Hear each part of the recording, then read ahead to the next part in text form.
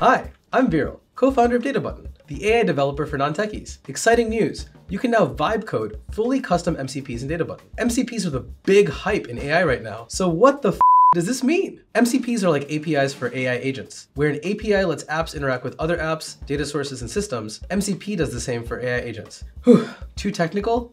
Let me show you what I mean.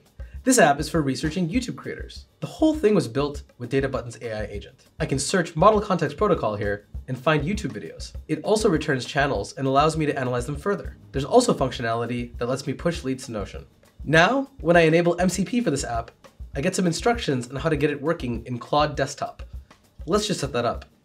We need to paste these values into the JSON config file. All right, we're good to go. Now we'll restart the Claude Desktop app and make sure the tools show up. Looks like they're here. And voila! I can now use the same tools from my app in my AI assistant here.